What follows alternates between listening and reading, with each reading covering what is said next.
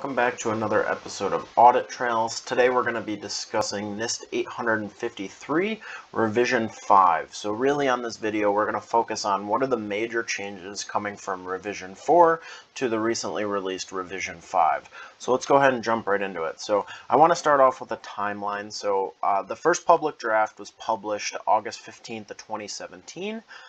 Then the final draft release was set for publication in December of 2018. And then the final publication date was set for March of 2019. But as of September of 2019, the Revision 5 did get delayed due to potential disagreements of the Office of Information and Regulatory Affairs and other U.S. agencies. So there was just some more tweaking that they had to do to the revision. And then it finally got released on September 23rd of 2020. So it's just an overall timeline, so that included like the comments period and stuff like that of all the different draft statuses and stuff.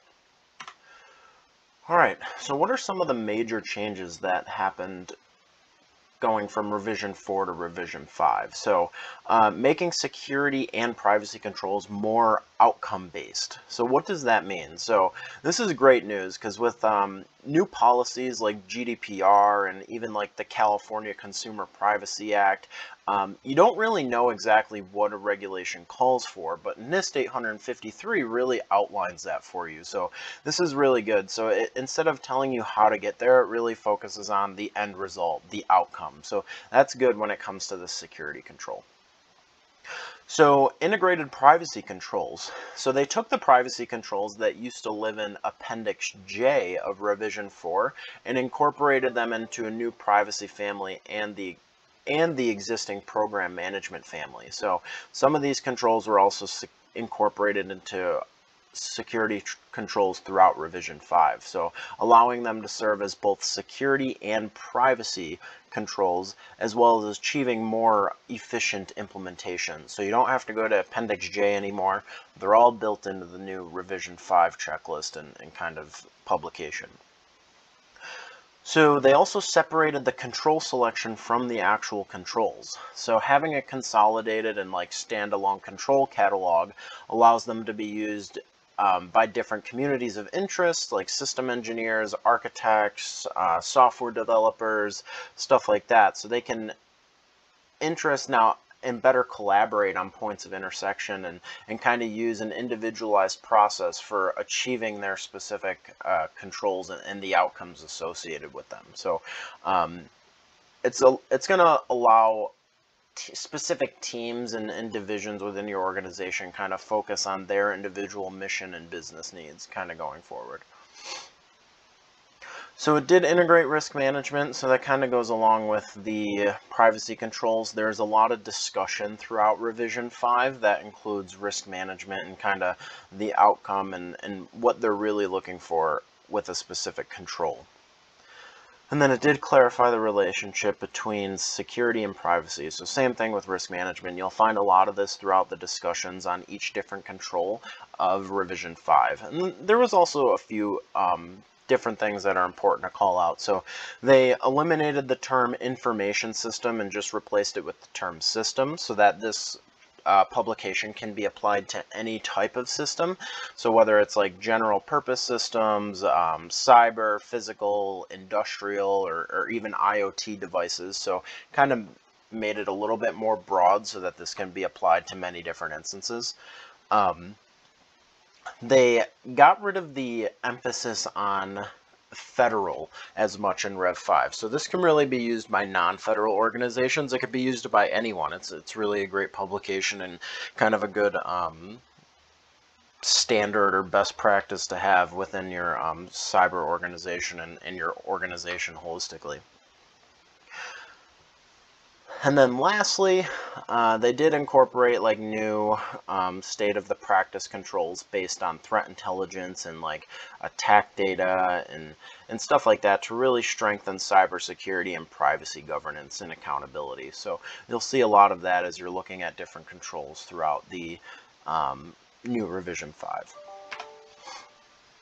So what's new? Out of all the things that we just talked about, there's a couple new things that I want to call out specifically. So first, two new control families.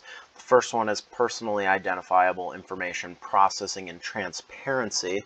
So that's a mouthful. So this family really focuses on addressing privacy risk and management.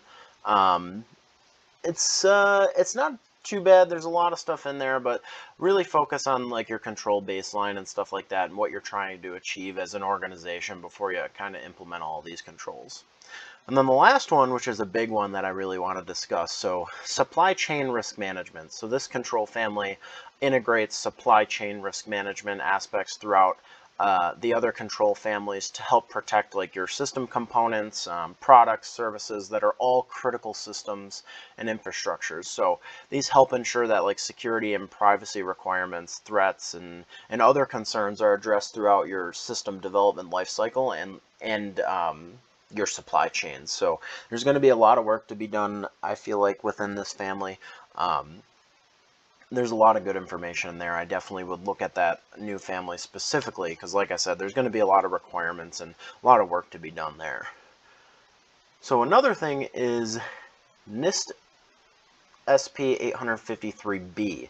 So as everyone I'm sure is familiar with, there's an 853A, which to my knowledge is not released quite yet, but it is coming. They're working on it. That's like the auditor's guidance for 853, if you will. So if you're auditing a specific control, they will go ahead and say, these are the 5 things that you're looking for instance, and kind of lay them out for you in a nice, easy to read fashion.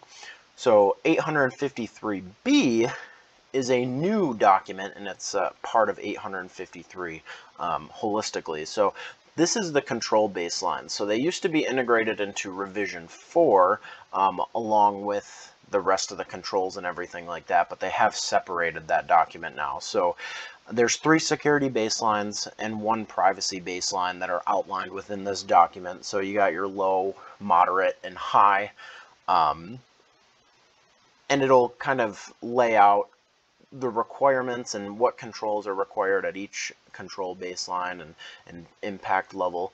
So other organizations can kind of choose to customize their own baselines in accordance with like their mission and business needs and stuff like that, but this document does lay it out and kind of what the government thinks at each impact level, what controls are necessary. So one thing I do want to mention is that now that it is a separate document, it kind of lives on its own.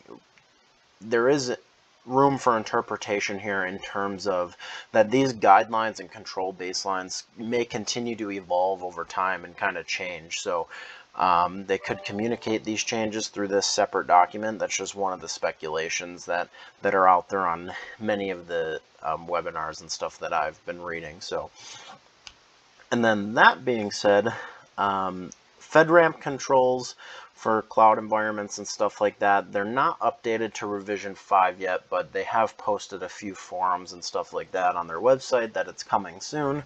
So you'd still have to work off the old revision 4 moderate and low and high impact levels, but more to come on that. And here's just some high-level statistics on the new revision 5. So just a quick analysis I kind of did here. So there's about 66 new base controls, and that's among 13 of the families. So just new controls entirely, and that includes a big portion of those new control families we discussed. So personally identifiable information processing and transparency, and supply chain risk management. And then there's a few new ones throughout the other families as well, of course. There was about 78 enhancements withdrawn in the document, about 191 new enhancements. Keep in mind that number is a lot larger because of the 66 new base controls. There's also enhancements on several of those. And then there's about 100 new parameters that change to existing controls. So requirements within the existing controls and kind of what you have to do to achieve that specific control. So a lot of stuff changed in this document. Obviously, it's way too much to cover in one video, so thanks for tuning in to another episode of Audit Trails.